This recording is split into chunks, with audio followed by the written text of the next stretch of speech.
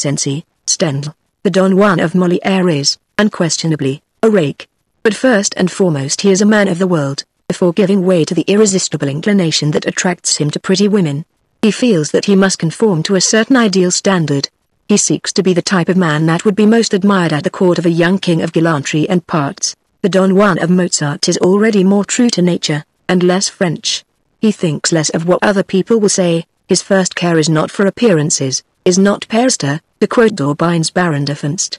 We have but two portraits of the Italian Don Juan, as he must have appeared, in that fair land, in the 16th century, in the dawn of the new civilization. Of these two portraits, there is one which I simply cannot display. Our generation is too straight-laced. One has to remind oneself of that great expression which I used often to hear Lord Byron repeat, this age of cant.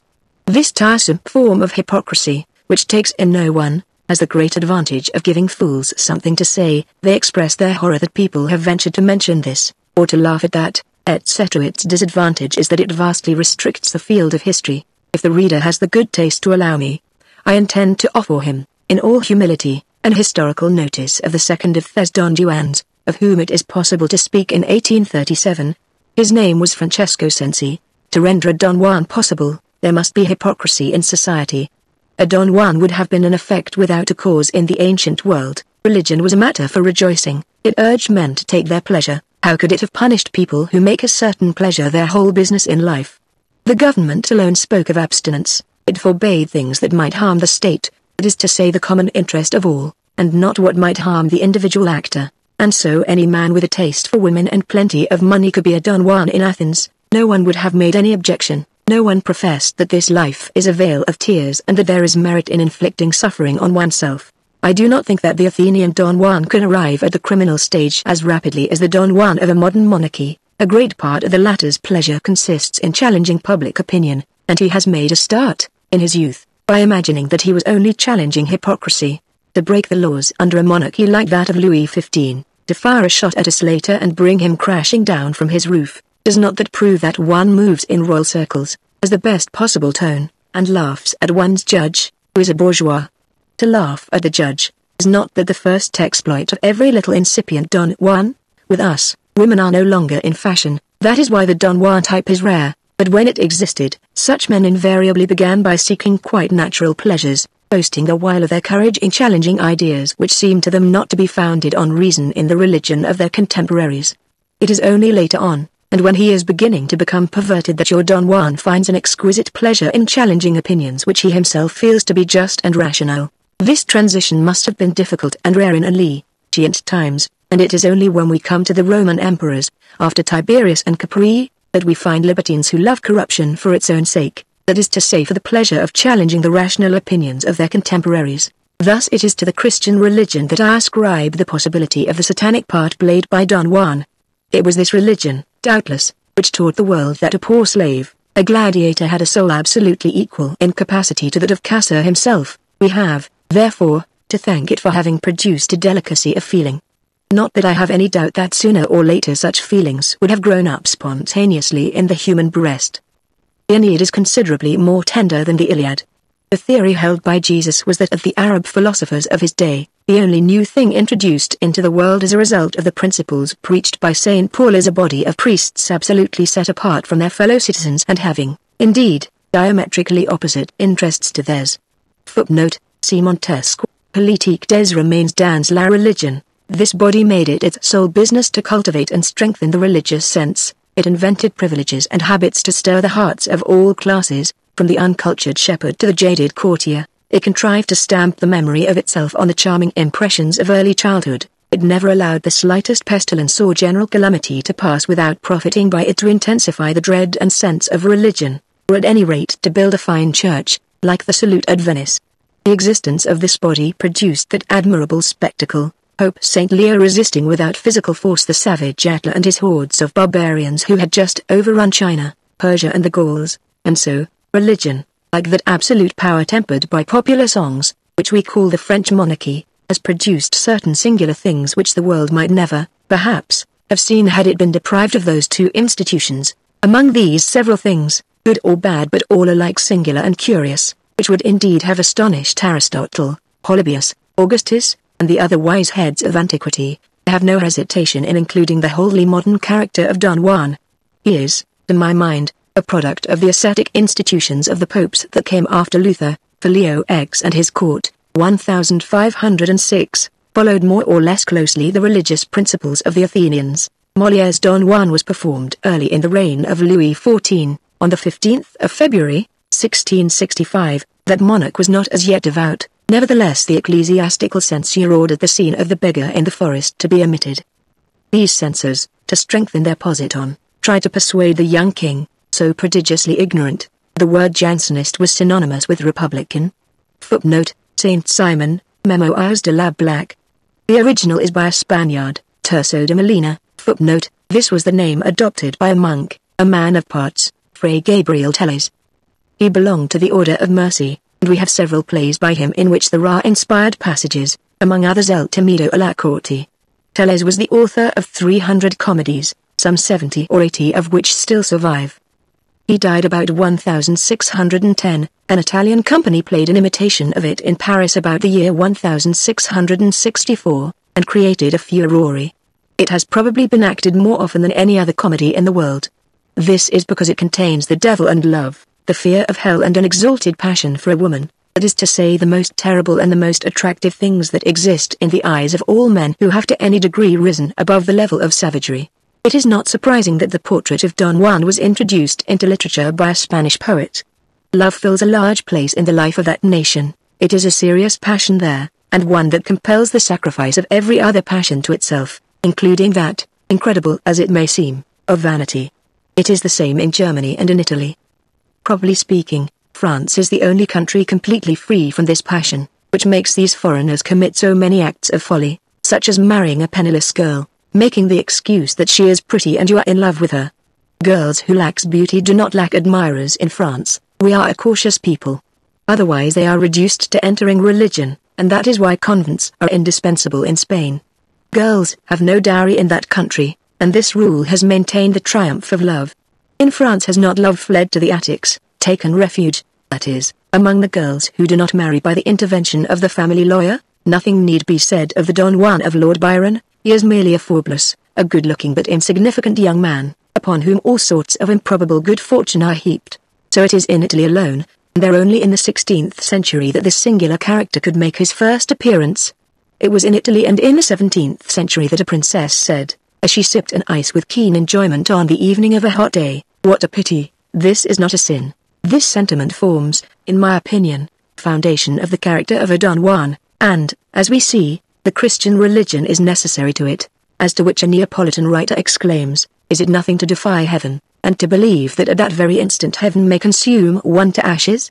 Hence, it is said, the intense pleasure of having a nun for one's mistress, and a nun full of piety, who knows quite well that she is doing wrong, and asks pardon of God with passion, as she sins with passion. Footnote, Don Domenico Paglietta. Let us take the case of a Christian extremely perverse, born in Rome at the moment when the stern Pius V had just restored to favor or invented a mass of trifling practices absolutely alien to that simple morality which gives the name of virtue only to what is of use to mankind. An inexorable inquisition, so inexorable indeed that it lasted but a short time in Italy, and was obliged to take refuge in Spain, had been given fresh powers. Footnote, St. Pius V. Islieri, a Piedmontese, whose thin, stern face is to be seen on the tomb of Sixtus V in Santa Maria Maggiore, was Grand Inquisitor when he was called to the throne of St. Peter, in 1586. He governed the church for 6 years and 24 days. The reader should refer to his letters, edited by M. de Potter, the only man of our time with any knowledge of this detail of history. The work of M. de Potter, an inexhaustible mine of facts, is the fruit of 14 years of conscientious research in the libraries of Florence, Venice and Rome, and was inspiring terror in all. For some years, the severest penalties were attached to the non-observance or public disparagement of these minute little practices, raised to the rank of the most sacred duties of religion. A perverse Roman of whom we have spoken would have shrugged his shoulders when he saw the whole of his fellow citizens trembling before the terrible laws of the Inquisition. Very good. We can imagine him saying to himself, "I am the richest man in Rome, this capital of the world. I am going to be the most courageous man also. I shall publicly deride everything that these people respect, and that bears so little resemblance to what people ought to respect. For a Don Juan, To be true to his type, must be a man of feeling, and be endowed with that quick and keen mind which gives one a clear insight into the motives of human actions. Francesco Cenci must have said to himself, by what speaking actions can I, a Roman, born in Rome in the year 1527, during those 6 months in which the Lutheran troops of the Constable de Bourbon were committing the most appalling profanations in the holy places, by what actions can I call attention to my own courage and give myself, as fully as possible, the pleasure of defying public opinion? How am I to astonish my foolish contemporaries? How can I give myself that keenest of pleasures, of feeling myself to be different from all that vulgar rabble? It could never have entered the head of the Roman, and of a Roman of those days, to stop short at words. There is no country in which brave words are more despised than Italy. The man who might have conversed thus with himself was called Francesco Cenci. He was killed before the eyes of his wife and daughter on the 15th of September, 1598. No pleasant memories remain to us of this Don Juan. His character was in no way softened and modified, like that of Molière's Don Juan, by the idea of being, first and foremost, a man of the world. He paid no heed to the rest of mankind except by showing his superiority to them, making use of them in carrying out his plans, or hating them. For your Don Juan finds no pleasure in sympathy, in sweet musings or in the illusions of a tender heart. He requires, above all, pleasures which shall be triumphs, which can be seen by others, and cannot be denied. He requires the list flaunted by the insolent Leporello before the sorrowful eyes of Elvira. The Roman Don Juan took good care to avoid the signal folly of giving the key to his character and confiding his secrets to a lackey, like the Don Juan of Molière. He lived without a confidant, and uttered no words save those that would be useful in the advancement of his projects. No one ever surprised him in one of those moments of true tenderness and charming gaiety which make us forgive the Don Juan of Mozart. In short, the portrait which I am about to reproduce is appalling. Had I been free to choose, I should not have written of this character. I should have confined myself to studying it, for it is more horrible than strange. But I must explain that it was demanded of me by traveling companions to whom I could refuse nothing. In 1823 I had the pleasure of visiting Italy with certain charming people, whom I shall never forget. Like them, I was captivated by the portrait of Beatrice Cenci which is to be seen in Rome, at the Palazzo Barberini. The gallery of that palazzo is now reduced to 7 or 8 pictures, but of these 4 are masterpieces. There is first of all the portrait of the famous Fornarina, Raphael's mistress, by Raphael himself. This portrait, of the authenticity of which no doubt can be entertained, for we find copies of it made at the time, differs entirely from the figure which, in the gallery at Florence, is described as that of Raphael's mistress, and has been engraved, with that title, by Morgan. The Florence portrait is not even by Raphael. In deference to that great name, will the reader kindly pardon this little digression? The second priceless portrait in the Barberini gallery is by Guido. It is the portrait of Beatrice Cenci, of which one sees so many bad engravings. That great painter has placed a meaningless piece of drapery over Beatrice's throat. He has crowned her with a turban. He would have been afraid of carrying accuracy to the pitch of horror had he reproduced exactly the toilet that she made before appearing at the place of execution, and the dishevelled hair of a poor girl of 16, abandoned to the wildest despair. The face has sweetness and beauty. The expression is most appealing and the eyes very large. They have the startled air of a person who has just been caught in the act of shedding large tears. The hair is golden and of great beauty. This head has nothing of the Roman pride and consciousness of its own strength which one often detects in the assured glance of a daughter of the Tiber, una figlia del Tibia, as they say of themselves with pride. Unfortunately the flesh tints of this portrait have turned to brick red during the long interval of 238 years which separates us from the catastrophe of which you are about to read. The third portrait in the Barberini gallery is that of Lucrezia Petroni, Beatrice's stepmother, who was executed with her. She is the type of the Roman matron in her natural beauty and pride. Footnote: this bride is not in the least dependent on social rank, as in portraits by Van Dyck. The features are large and the flesh of a dazzling whiteness, the eyebrows are black and strongly marked, the gaze commanding and at the same time sensuous. She makes a fine contrast with so sweet, so simple a face, almost a German face, as that of her stepdaughter. The fourth portrait, rendered striking by the accuracy and brightness of its coloring, is one of the masterpieces of Titian. It is that of a Greek slave who was the mistress of the famous Doge Barbarigo. Almost invariably, foreigners coming to Rome ask to be taken, at the outset of their tour of inspection, to the Barberini gallery. They are attracted, the women especially, by the portraits of Beatrice Cenci and her stepmother. I had my share of the general curiosity, then, like everyone else, I sought to obtain access to the reports of the famous trial. If you are similarly privileged, you will be quite surprised, I expect, as you peruse these documents, which are all in Latin except the replies made by the accused persons, to find almost no indication of the facts of the case. The reason is that in Rome, in 1599, there was no one who was not acquainted with the facts. I purchased the right to transcribe a contemporary account. I felt that it would be possible to give a translation of it without shocking any sensibility. Anyhow, this translation could be read aloud before ladies in 1823. It must be understood that the translator ceases to be faithful to his original when he can no longer be so, otherwise the sense of horror would soon outweigh that of curiosity. The tragic part played by a Don Juan, one who seeks to conform to no ideal standard, and considers public opinion only with a view to outraging it, is here set forth in all its horror. The enormity of his crimes forces two unhappy women to have him killed before their eyes. Of these two women, one was his wife and the other his daughter, and the reader will not dare to make up his mind as to whether they were guilty. Their contemporaries were of the opinion that they ought not to have been put to death. I am convinced that the tragedy of Galeotto Manfredi, who was killed by his wife, the subject is treated by the great poet Monti, and ever so many other domestic tragedies of the Cinquecento, which are less well known, and barely mentioned in the local histories of Italian cities, ended in a scene similar to that in the castle of Petrella. What follows is my translation of the contemporary account. It is in the Italian of Rome, and was written on the 14th of September, 1599, a true narrative, of the deaths of Giacomo and Beatrice Cenci, and of Lucrezia Petroni Cenci, their stepmother, executed for the crime of parricide, on Saturday last, the LLTH of September, 1599, in the reign of our Holy Father the Pope, Clement VIII, Aldobrandini. The execrable life consistently led by Francesco Cenci, a native of Rome and one of the wealthiest of our fellow citizens, has ended by leading him to disaster. He has brought to a precocious death his sons, stout-hearted young fellows, and his daughter Beatrice, who, although she mounted the scaffold when barely 16 years old, 4 days since, was reckoned nevertheless one of the chief beauties of the states of the Church, if not the whole of Italy.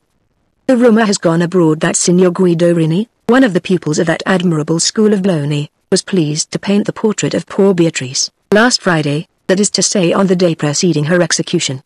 If this great painter has performed this task as he has done in the case of the other paintings which he has executed in this capital, posterity will be able to form some idea of the beauty of this lovely girl.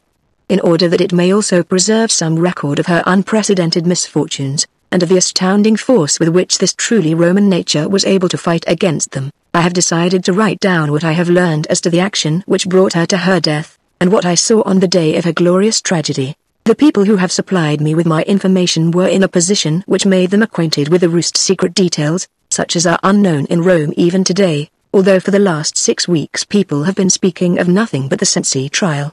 I shall write with a certain freedom, knowing as I do that I shall be able to deposit my commentary in respectable archives from which it will certainly not be released until after my day. My one regret is that I must pronounce, but truth will have it so, against the innocence of this poor Beatrice Cenci, as greatly adored and respected by all that knew her as her horrible father was hated and execrated. This man who, indisputably, had received from heaven the most astounding sagacity and eccentricity, was the son of Monsignor Cenci, who, under Pius V, had risen to the post of Tesoriere, or Minister of Finance. That saintly Pope, entirely taken up, as we know, with his righteous hatred of heresy and the re-establishment of his admirable Inquisition, felt only contempt for the temporal administration of his state, so that this Monsignor Cenci, who was treasurer for some years before 1572, found himself able to leave to this terrible man who was his son and the father of Beatrice Cenci a clear income of 160,000 piastres, about 2.5 millions of our francs in 1837. Francesco Cenci, apart from this great fortune, had a reputation for courage and prudence to which, in his youth, no other Roman could lay claim, and this reputation established him all the more firmly at the papal court and among the people as a whole, inasmuch as the criminal actions which were beginning to be imputed to him were all of the kind which the world is most ready to forgive. Many citizens of Rome still recalled, with a bitter regret, the freedom of thought and action which they had enjoyed in the days of Leo X, who was taken from us in 1513, and under Paul III, who died in 1549. Already, in the reign of the latter of these popes, people were beginning to speak of young Francesco Cenci on account of certain singular love affairs, carried to a successful issue by means more singular still, under Paul III, At a time when one could still speak with a certain degree of freedom, many people said that Francesco delighted most of all in strange incidents such as might give him perhaps a new idea, novel and disturbing sensations. Those who take this view find support in the discovery, among his account books, of such entries as the following. For the adventures and peripety of Toscanella, 3,500 piastres, about 60,000 francs in 1837, e non fu caro, and not dear at that. It is not known, perhaps, in the other cities of Italy, that our destinies and our mode of conduct in Rome vary with the character of the reigning pope. Thus, for 13 years, under the good Pope Gregory XIII, and company, everything was permitted in Rome. If you wished, you had your enemy stabbed, and were never punished, provided that you behaved in a modest fashion. This excessive indulgence was followed by an excessive severity during the 5 years of the reign of the great Sixtus V, of whom it has been said, as of the Emperor Augustus, that he should either never have occurred or have remained forever. Then one saw wretched creatures executed for murders or poisonings which had been forgotten for 10 years, but which they had been so unfortunate as to confess to Cardinal Montalto, afterwards Sixtus V. It was chiefly under Gregory XIII that people began to speak regularly of Francesco Cenci. He had married a wife of great wealth and such as befitted a gentleman of his high standing. She died after bearing him 7 children. Shortly after her death, he took as his second wife Lucrezia Petroni, a woman of rare beauty, and distinguished especially for the dazzling whiteness of her skin, but a little too plump, a common fault among our Roman women. By Lucrezia he had no children. The least fault to be found with Francesco Cenci was his propensity towards an infamous form of love. The greatest was that of unbelief in God. Never in his life was he seen to enter a church. 3 times imprisoned for his infamous love affairs, he secured his freedom by giving 200,000 piastres to the persons most in favor with the 12 successive popes under whom he lived. 200,000 piastres amount to about 5 millions in 1837. When I first set eyes on Francesco Cenci his hair was already grey. During the reign of Pope Boncompagni, when every license was allowed to such as dared take it. He was a man of about 5 feet 4 inches, and very well built, though a trifle thin. He was reputed to be extremely strong. Possibly he spread this rumor himself. He had large and expressive eyes, but the upper lids were too much inclined to droop. His nose was too large and prominent, his lips thin, and parted in a charming smile. This smile became terrible when he fastened his gaze on one of his enemies. If anything moved or annoyed him, he would begin to tremble in an alarming fashion. I have known him when I was young, in the days of Pope Boncompagni, go on horseback from Rome to Naples, doubtless upon some amorous errand. He would pass through the forests of San Germano and La Fagiola, regardless of brigands, and would complete the journey, it was said, in less than 20 hours. He travelled always by himself, and without informing anyone. When his first horse was worn out, he would buy or steal another. Should any objection be offered by the owner, he had no objection, himself, to using his dagger. But it is true to say that in the days of my youth, that is to say when he was about 48 or 50, there was no one bold enough to withstand him. His great pleasure was to defy his enemies. He was very well known on all the roads in the states of His Holiness. He paid generously, but he was capable also, 2 or 3 months after an injury had been done him, of sending one of his sicars to dispatch the person who had offended him. The one virtuous action which he performed in the whole of his long life was to build, in the courtyard of his vast palazzo by the Tiber, a church dedicated to St. Thomas, and even to this good deed he was prompted by the curious desire to be able to look down. Footnote: in Rome people are buried beneath the floors of churches, upon the graves of all his children, whom he hated with an extravagant and unnatural loathing, even in their earliest infancy, when they were incapable of offending him in any way. That is where I wish to put them all. He would often say with a bitter laugh to the masons whom he employed to build his church. He sent the 3 eldest, Giacomo, Cristoforo and Rocco, to study at the University of Salamanca in Spain. Once they were in that distant land he took an evil delight in never sending them any money, so that these unfortunate youths, after addressing a number of letters to their father, who made no reply, were reduced to the miserable necessity, for their return journey, of borrowing small sums of money or begging their way along the roads. In Rome, they found a father more severe and rigid, more harsh than ever, who, for all his immense wealth, would neither clothe them nor give them the money necessary to purchase the cheapest forms of food. They were obliged to have recourse to the Pope, who forced Francesco Cenci to make them a small allowance. With this very modest provision they parted from their father. Shortly afterwards, on account of some scandalous love affair, Francesco was put in prison for the 3rd and last time. Whereupon the three brothers begged an audience of our Holy Father the Pope now reigning, and jointly besought him to put to death Francesco Cenci their father, who, they said, was dishonoring their house. Clement VIII had a great mind to do so, but decided not to follow his first impulse, so as not to give satisfaction to these unnatural children, and expelled them ignominiously from his presence. The father, as we have already said, came out of prison after paying a large sum of money to a powerful protector. It may be imagined that the strange action of his three elder sons was bound to increase still further the hatred that he felt for his children. He continually rained curses on them all, old and young, and every day would take a stick to his two poor daughters, who lived with him in his palazzo. The eldest daughter, although closely watched, by dint of endless efforts managed to present a petition to the Pope. She implored His Holiness to give her in marriage or to place her in a convent.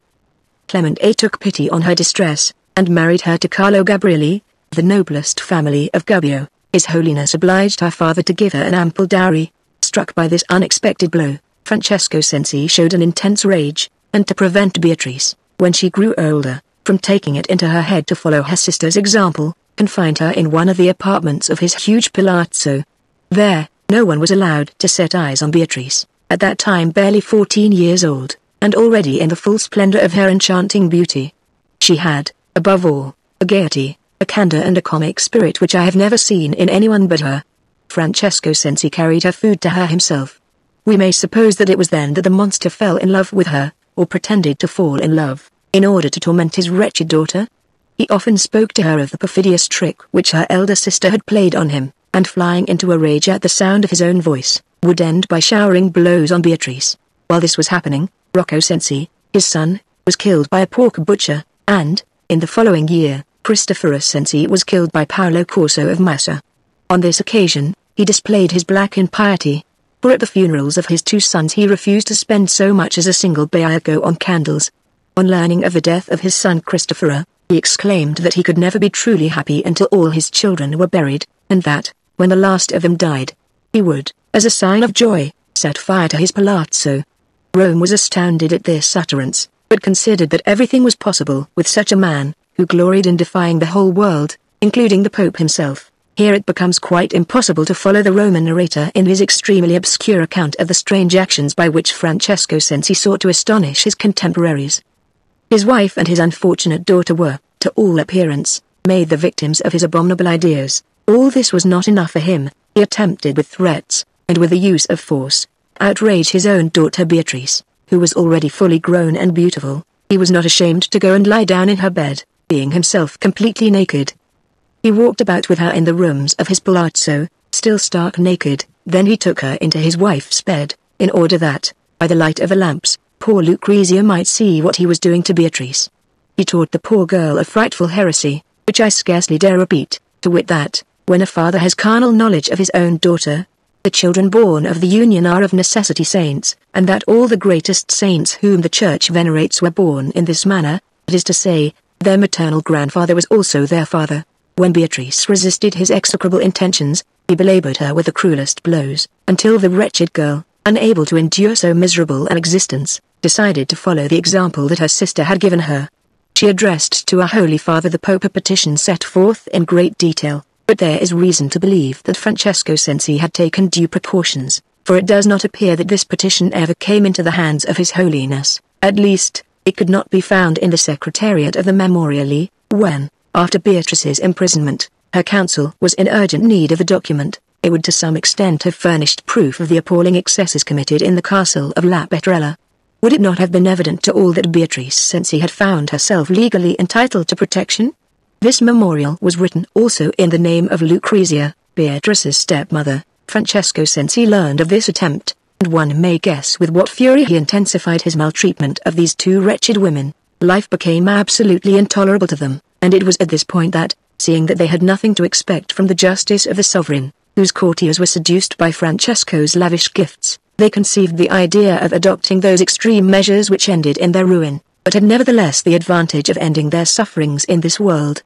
It should be explained that the famous Monsignor Guerra was a frequent visitor to the Palazzo Cenci. He was a man of tall stature and extremely handsome to boot, and had received this special gift from fortune that, to whatever task he might apply himself, he performed it with a grace that was quite peculiarly his own. It has been supposed that he was in love with Beatrice and had thoughts of discarding the Centellata and marrying her. Footnote: the majority of the Monsignori are not in holy orders, and are free to marry, but, albeit he took the utmost care to conceal his feelings, he was execrated by Francesco Cenci, who accused him of having been the intimate friend of all his children. When Monsignor Guerra knew that Signor Cenci was not in his palazzo, he went up to the ladies' rooms, and spent several hours in conversing with them and listening to their complaints of the incredible treatment to which they were both subjected. It appears that Beatrice was the first to speak openly to Monsignor Guerra of the plan upon which they had decided. After a time, he promised them his support, and finally, after strong and repeated pressure from Beatrice, consented to convey their strange design to Giacomo Cenci, without whose consent nothing could be done, since he was the eldest brother, and head of the family after Francesco. Nothing was easier than to draw him into the conspiracy. He was treated extremely ill by his father, who gave him no assistance, a deprivation which Giacomo felt all the more keenly, inasmuch as he was married and had 6 children. The conspirators chose as a meeting place, in which to discuss the means of putting Francesco Cenci to death, Monsignor Guerra's apartment. They conducted their business with due formality, and the votes of the stepmother and the girl were taken on all points.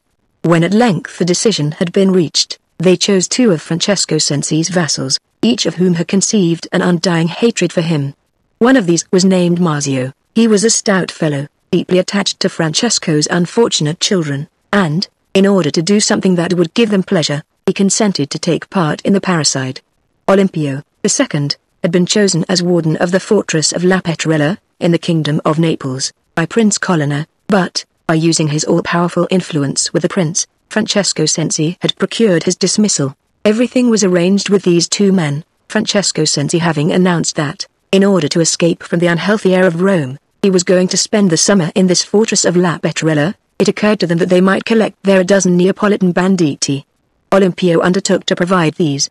It was decided to conceal the men in the forests adjoining La Petrella, to warn them of the hour at which Francesco Cenci was to start on his journey. They would intercept him on the road, and send word to his family that they would release him on payment of a large ransom. Then his children would be obliged to return to Rome to collect the sum demanded by the brigands. They would pretend to be unable to find this sum immediately, and the brigands, carrying out their threat, and seeing no sign of the money, would put Francesco Cenci to death.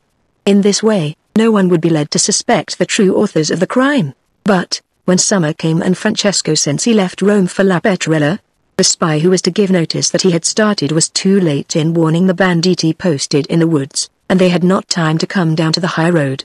Cenci arrived without interference at La Petrella. The brigands, tired of waiting for an uncertain booty, went off to rob elsewhere on their own account. For his part, Cenci, grown prudent and cautious with advancing years, never ventured to emerge from his fortress. And, his ill humor increasing with the infirmities of age, which he found insupportable, he intensified the atrocious treatment which he made the 2 poor women undergo. He pretended that they were rejoicing in his weakness. Beatrice, driven to desperation by the horrible things which she had to endure, summoned Marzio and Olimpio beneath the walls of the fortress. During the night, while her father slept, she conversed with them from one of the lower windows and threw down to them letters addressed to Monsignor Guerra. By means of these letters, it was arranged that Monsignor Guerra should promise Marzio and Olimpio 1,000 piastres if they would take upon themselves the responsibility for putting Francesco Cenci to death.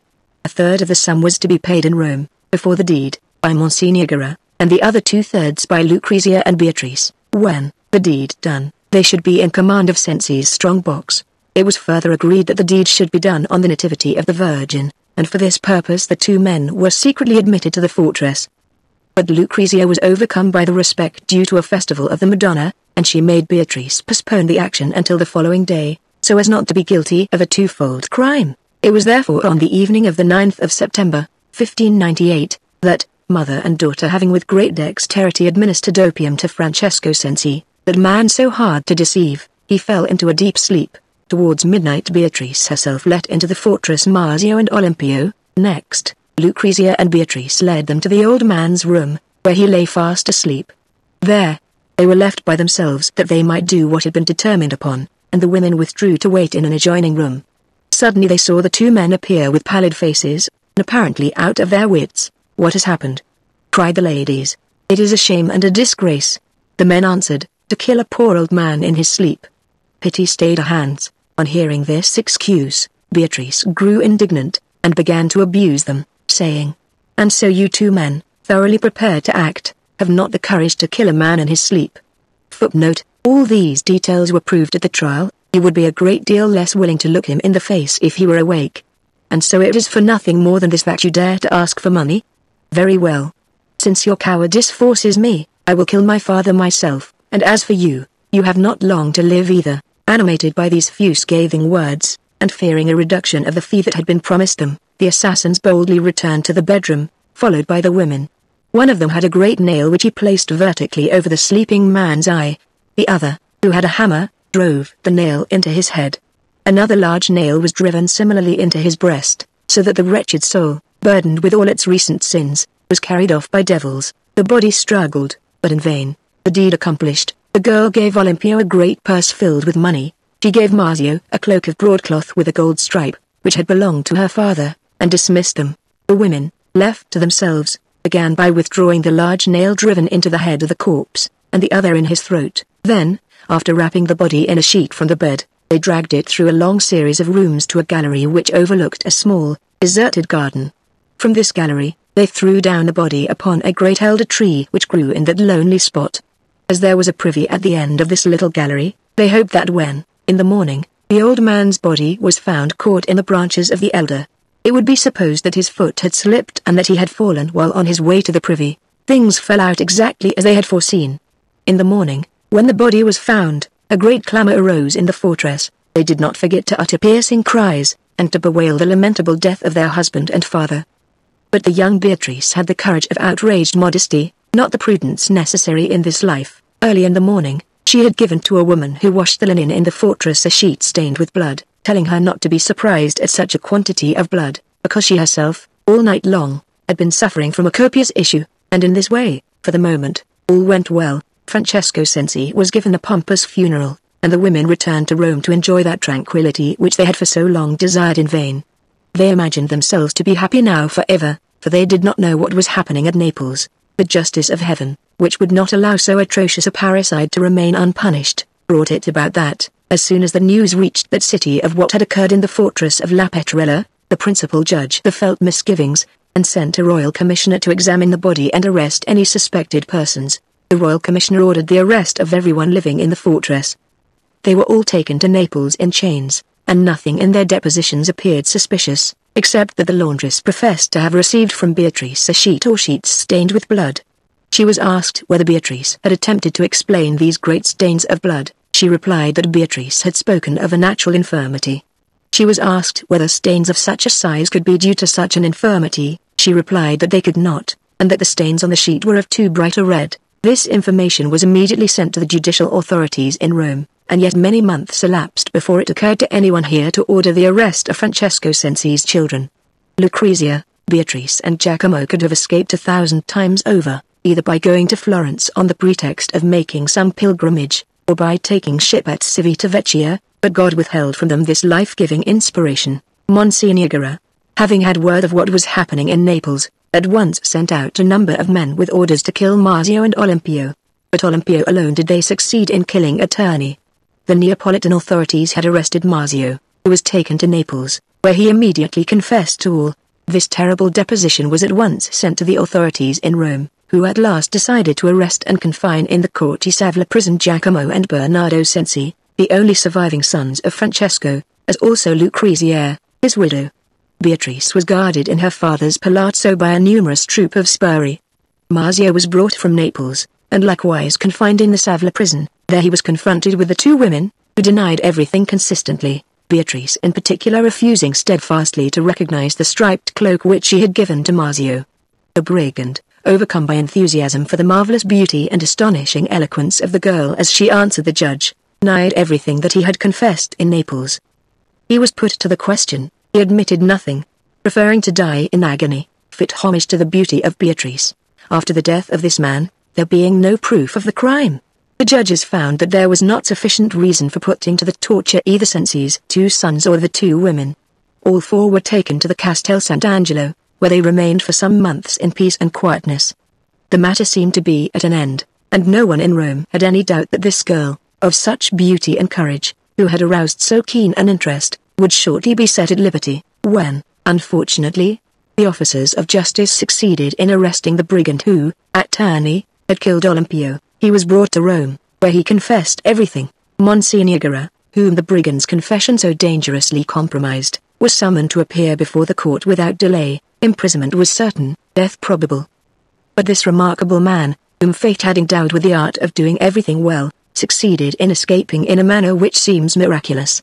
He was reckoned the handsomest man at the papal court, and was too well known in Rome to have any chance of escape. Besides, a close watch was being kept at the gates, and probably, from the moment of his summons, his house had been under supervision. It should be added that he was very tall, with an extremely fair skin, and a fine beard and hair, fair also, with inconceivable rapidity. He procured a charcoal cellar, took his clothes, had his own head and beard shaved, stained his face, bought a pair of asses, and began to perambulate the streets of Rome selling charcoal, limping as he went. He assumed with admirable skill an air of plebeian stupidity, and went about crying his charcoal with his mouth full of bread and onions, while hundreds of spuri were searching for him not only in Rome, but on all the roads as well.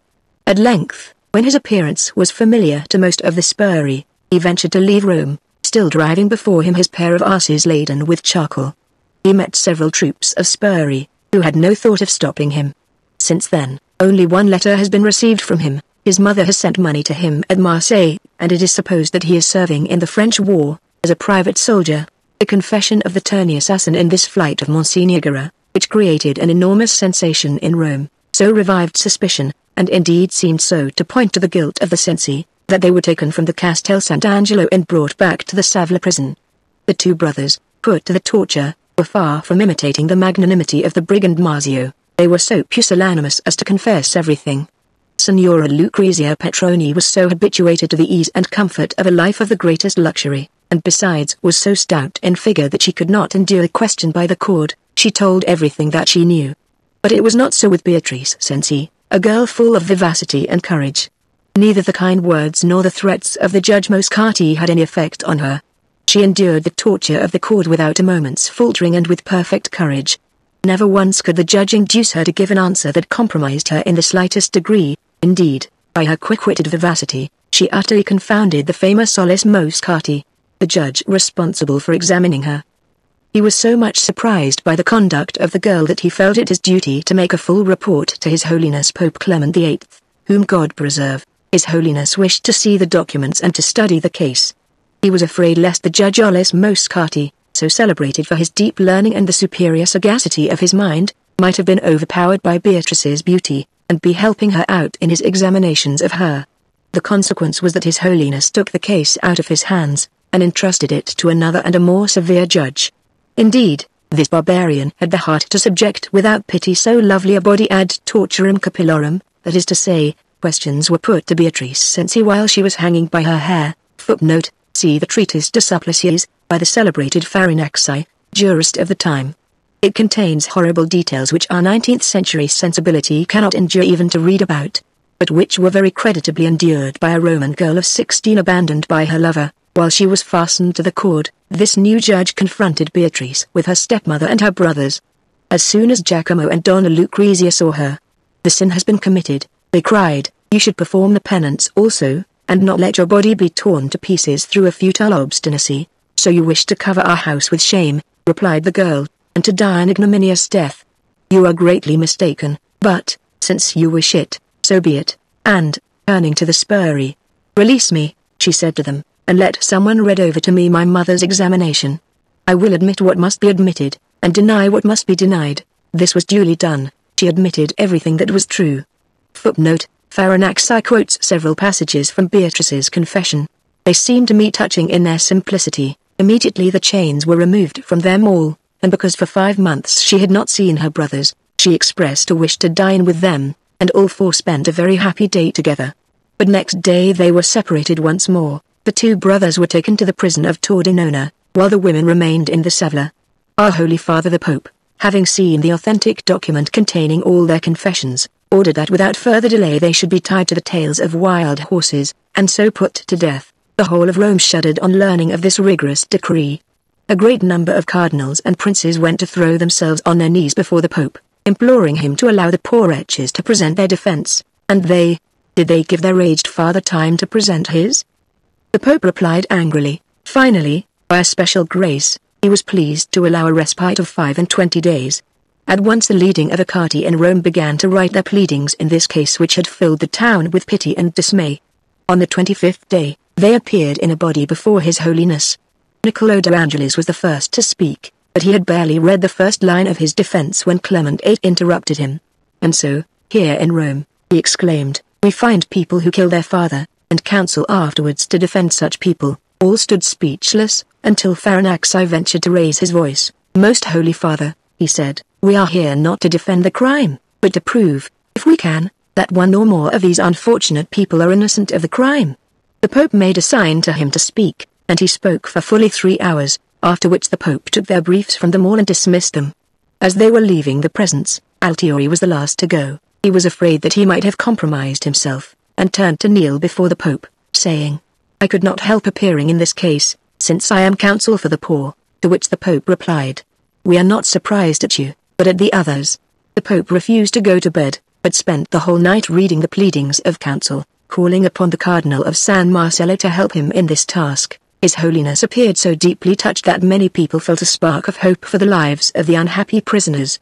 In the hope of saving the sons, the council threw the whole onus of the crime upon Beatrice. As it had been proved in the trial that her father had on several occasions employed force with a criminal intention, the lawyers hoped that the murder would be pardoned in her case, as being justified in self-defense, and if so, when the principal author of the crime was granted her life, how could her brothers, who had acted at her persuasion, be put to death? After this night devoted to his judicial duties, Clement VIII ordered that the accused persons should be taken back to prison and placed in secret confinement. This circumstance gave rise to great hopes in Rome, which throughout the whole of this case considered no one but Beatrice. It was alleged that she had been in love with Monsignor Guerra, but that she had never infringed the rules of the strictest virtue. It was impossible, therefore, in justice, to impute to her the crimes of a monster, and she was to be punished because she had made use of her right of self-defense. What would have been her punishment had she consented? Was it necessary that human justice should step in to increase the misery of a creature so lovable, so deserving of pity, and already in such a plight? After so sad a life, which had heaped upon her every form of misery before her 16th birthday, had she not acquired the rights to a few days of greater happiness? The whole of Rome seemed to be briefed in her defense. Would she not have been pardoned if, and for the first time Francesco Cenci made a criminal assault upon her, she had stabbed him? Pope Clement VIII was mild and merciful. We were beginning to hope that, a little ashamed of the burst of ill temper which had made him interrupt the council's pleadings, he would pardon one who had repelled force with force, not, to be accurate, at the moment of the original crime, but when the assailant tried to commit it anew.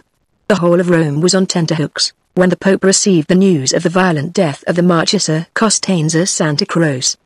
Her son, Paolo Santa Croce, had killed the lady in question, who was 60 years old, by stabbing her with his dagger, because she would not bind herself to make him the heir to her whole fortune. The report added that Santa Croce had taken flight, and that there was little or no hope of arresting him. The Pope remembered the fratricide by the Mazzini, which had occurred quite recently. Appalled by the frequency of these murders of near relatives, His Holiness felt that he would not be entitled to grant a pardon.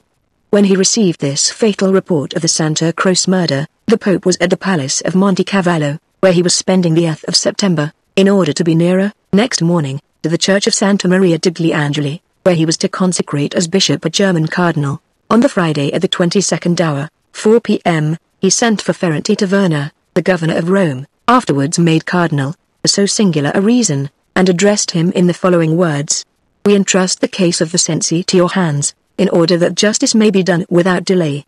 The governor returned to his palace deeply moved by the order he had received. He at once signed the sentence of death, and convened a congregation to decide upon the method of execution. On Saturday morning, the LLTH of September, 1599, First Gentlemen of Rome, members of the Confraternity of the Confortatory, repaired to the two prisons, that of Cortisavla, where were Beatrice and her stepmother, and Tordinona, in which Giacomo and Bernardo Cenci were confined.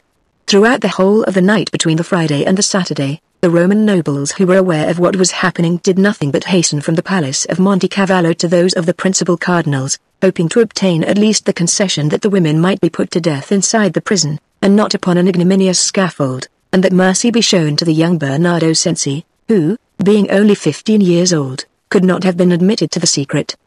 The noble Cardinal Sforza was conspicuous for his zeal during that fatal night, but albeit so powerful a prince he could obtain nothing. The Santa Croce crime was a vile crime, committed for the sake of money, and the crime of Beatrice Cenci was committed in defense of her honor, while the most powerful cardinals were taking such fruitless pains. Farinaxi, our great jurist, actually dared to make his way into the Pope's presence, face to face with His Holiness. This remarkable man contrived to stir his listener's conscience, and at length, by sheer importunity, wrested from him the life of Bernardo Cenci. When the Pope made this important utterance, it was about 4 o'clock in the morning of Saturday, the LLTH of September. All night long men had been at work on the piazza of the Ponte Sant'Angelo preparing the scene of this cruel tragedy. All the necessary copies of the death sentence could not, however, be completed before 5 o'clock in the morning, so that it was not until 6 o'clock that the fatal tidings could be conveyed to the wretched prisoners, who were peacefully asleep. The girl, for the first few moments, could not even summon up strength to put on her clothes. She uttered piercing and continuous shrieks and gave way uncontrollably to the most terrible desperation.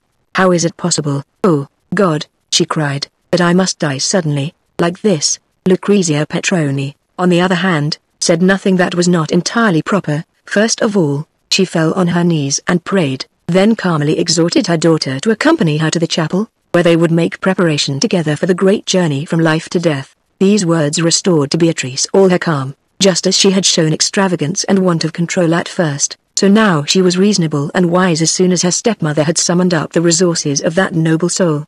From that moment she was a mirror of constancy which all Rome admired. She asked for a notary to draw up her will, which was permitted. She ordered that her body should be taken to San Pietro in Montorio. She left 300,000 francs to the Stamat, nuns of the Stigmata of St. Francis. This sum was to provide dowries for 50 poor girls. This example moved the heart of Donna Lucrezia, who also made her will and ordered her body to be taken to San Giorgio. She left 500,000 francs to the church and made other pious bequests. At 8 o'clock they made their confession, heard Mass and received the Holy Communion. But, before going to Mass, Donna Beatrice reflected that it was not proper to appear on the scaffold, in the sight of the whole populace, in the rich garments which she was wearing. She ordered 2 gowns, one for herself, one for her mother. These gowns were made like nuns' habits, without ornaments on bosom or shoulders, and gathered only at the wide sleeves. The stepmother's gown was of black cotton, the girl's of blue taffeta, with a large cord fastening it at the waist. When the gowns were brought, Donna Beatrice, who was on her knees, rose and said to Donna Lucrezia, "My lady mother, the hour of our passion approaches. It would be well for us to make ready, to put on these other clothes, and for the last time to perform the mutual service of dressing each other." There had been erected on the Piazza del Ponte Sant'Angelo a huge scaffold with a block and a manua, a sort of guillotine. About the 13th hour, 8 o'clock in the morning, the company of the Misericordia came with their great crucifix to the gate of the prison. Giacomo Cenci was the first to emerge. He fell devoutly upon his knees at the threshold, made his prayer, and kissed the sacred wounds on the crucifix. He was followed by Bernardo Cenci, his young brother, who also had his hands bound and a little board before his eyes. The crowd was enormous, and a disturbance arose owing to a basin which fell from a window almost upon the head of one of the penitents who was holding a lighted torch by the side of the banner. Everyone was gazing at the brothers, when suddenly the Fiscal of Rome came forward, and said, "Don Bernardo, our sovereign lord grants you your life, prepare to accompany your family, and pray to God for them." Thereupon his 2 confortatori removed the little board that covered his eyes. The executioner installed Giacomo Cenci on the cart and had removed his coat, as he was to be tortured with the pincers. When the executioner came to Bernardo, he verified the signature on the pardon, unbound him, removed his handcuffs, and, as he had no coat, for he was awaiting the pincers, the executioner set him on the cart and wrapped him in a rich cloak of broadcloth striped with gold. It was said that this was the same cloak that was given by Beatrice to Marzio after the deed in the fortress of La Petrella. The vast crowd that filled the street, the windows and the roofs, was suddenly stirred. One heard a deep and sullen murmur. People were beginning to tell one another that the boy had been pardoned. The intoning of the psalms began, and the procession moved slowly across the Piazza Navona towards the Savola prison. On reaching the prison gate the banner halted. The 2 women came out, made an act of adoration at the foot of the Holy Crucifix and then proceeded on foot, one following the other. They were dressed in the manner already described, the head of each being draped in a great taffeta veil which reached almost to her waist. Donna Lucrezia, as a widow's, wore a black veil and slippers of black velvet without heels, according to custom. The girl's veil was of blue taffeta. Like her dress, she had in addition a great veil of cloth of silver over her shoulders, a petticoat of violet cloth, and slippers of white velvet, elegantly laced and fastened with crimson cords. She appeared singularly charming as she walked, in this costume, and a tear came to every eye as the spectators caught sight of her slowly advancing in the rear of the procession. Both women had their hands free, but their arms tied to their sides, so that each of them was able to carry a crucifix. They held these close to their eyes. The sleeves of their gowns were very wide, so that one saw their arms, which were covered by sleeved shifts fastened at the wrists, as is the custom in this country. Donna Lucrezia, whose heart was less stout, wept almost continuously. The young Beatrice, on the other hand, showed great courage, and, turning to gaze at each of the churches by which the procession passed, would fall on her knees for a moment and say in a firm voice, "Adoramist, Christ." Meanwhile, poor Giacomo Cenci was being tortured upon the cart, and showed great constancy. The procession had difficulty in crossing the lower end of the Piazza del Ponte Sant'Angelo, so great was the number of carriages and the crowd of people. The women were taken straight to the chapel which had been made ready, and there Giacomo Cenci was afterwards brought. Young Bernardo, wrapped in his striped cloak, was taken straight to the scaffold, whereupon everyone thought that he was going to be put to death, and had not been pardoned. The poor boy was so frightened that he fell in a faint as soon as he had stepped onto the scaffold. He was revived with cold water and made to sit opposite the manua. The executioner went to fetch Donna Lucrezia Petroni. Her hands were tied behind her back, the veil no longer covered her shoulders. She appeared on the piazza accompanied by the banner, her head wrapped in the veil of black taffeta, as she made an act of reconciliation to God and kissed the sacred wounds. She was told to leave her slippers on the pavement, as she was very stout. She had some difficulty in climbing the scaffold. When she was on the scaffold and the black taffeta veil was taken from her, she was greatly ashamed to be seen with bare shoulders and bosom. She examined herself, then the manua, and, as a sign of resignation, raised her shoulders slightly. Tears came to her eyes. She said, "Oh my God! And you, my brethren, pray for my soul." Not knowing what was expected of her, she asked Alessandro, the chief headsman, what she ought to do. He told her to place herself astride the plank of the block. But this position seemed to her offensive to modesty, and she took a long time to assume it. The details which follow are endurable by the Italian public, which likes to know everything with the utmost exactitude. Let it suffice the French reader to know that this poor woman's modesty led to her injuring her bosom. The executioner showed her head to the people and then wrapped it in the black taffeta veil. While the manua was being put in order for the girl, a scaffold loaded with spectators fell, and many people were killed.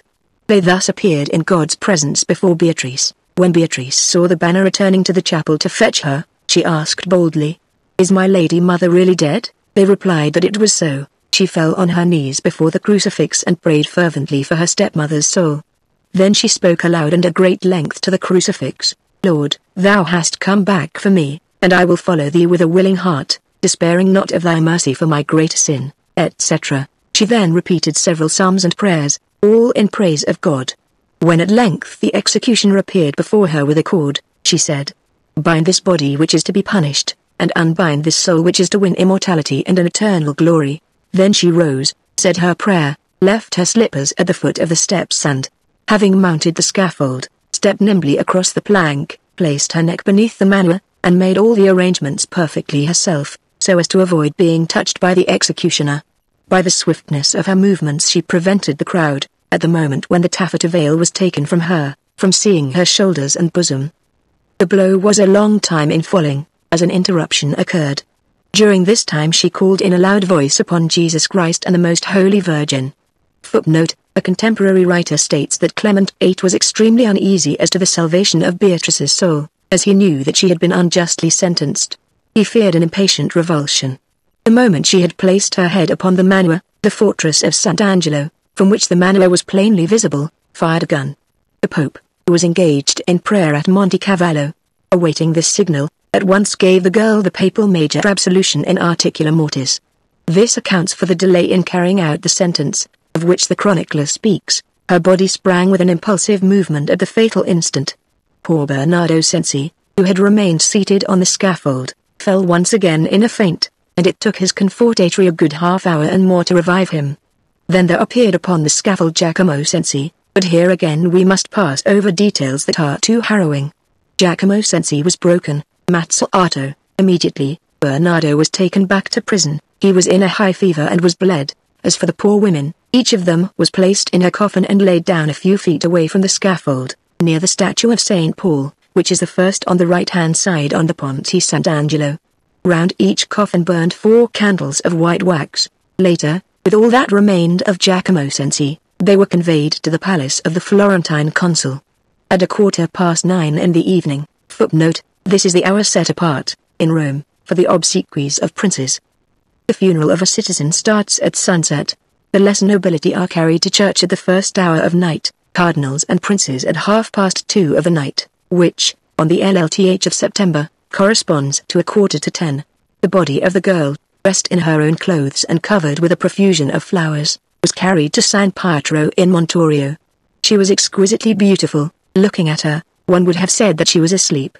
She was buried in front of the high altar, and of Raphael's Transfiguration. She was escorted by 50 great candles, lighted, and by all the Franciscans in Rome.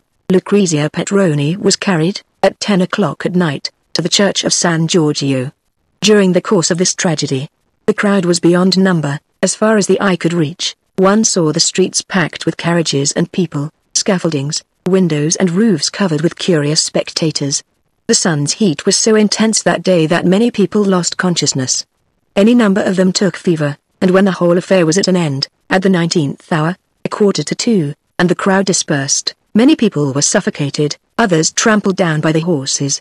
The number of deaths was considerable. Donna Lucrezia Petroni was of middle height, or a little shorter, and, although 50 years old, still a handsome woman. She had very fine features, a small nose, dark eyes, the skin of her face quite white with a fine complexion. Her hair, which was not abundant, was chestnut. Beatrice Cenci, who must inspire undying regret, was just 16. She was of short stature, her figure was charmingly rounded, and there were dimples in the center of her cheeks, so that, lying dead and garlanded with flowers, she appeared to be asleep and even smiling, as she had so often lain when she was alive. Her mouth was small, her hair golden, and naturally curling. As she went to the scaffold these fair ringlets fell over her eyes, which gave her a certain charm and inspired pity. Giacomo Cenci was of short stature, stout, with a pale face and black beard. He was about 26 years old when he died. Bernardo Cenci closely resembled his sister, and as he wore his hair long like hers, many people, when he appeared on the scaffold, mistook him for her. The heat of the sun had been so intense that a number of the spectators of this tragedy died during the night, and among them Ubaldini, young man of rare beauty who had until then been in perfect health. He was brother to Signor Renzi, so well known in Rome. Thus the shades of the Cenci left this world numerously escorted. Yesterday, which was Tuesday the 14th of September, 1599, the penitents of San Marcello, on the occasion of the Feast of the Holy Cross, made use of their privilege to deliver from prison Don Bernardo Cenci, who has bound himself to pay within a year 400,000 francs to the Santissima Trinita del Ponte Sisto. Added by another hand, it is from him that the Francesco and Bernardo Cenci, now alive, descend. The famous Farinaxi, who, by his persistence, saved young Cenci's life, afterwards published his pleadings. He gives only an extract from pleading number 66, which he declaimed before Clement VIII on behalf of the Cenci. This pleading, in the Latin tongue, would occupy fully 6 pages, and I cannot insert it here. This I regret, as it portrays the mental attitude of 1599. It seems to me eminently reasonable. Many years after 1599, Farinaxi, when sending his pleadings to the press, added a note to the speech in defense of the Cenci, omnes fuerunt ultimo supplicio effecti, excepto Bernardo qui ad triariums cum bonorum confiscation condemnatus fuit, ac et amad intrusendum aliorum morti prt interfuit. The end of this Latin note is touching, but I expect the reader is tired of so long a story.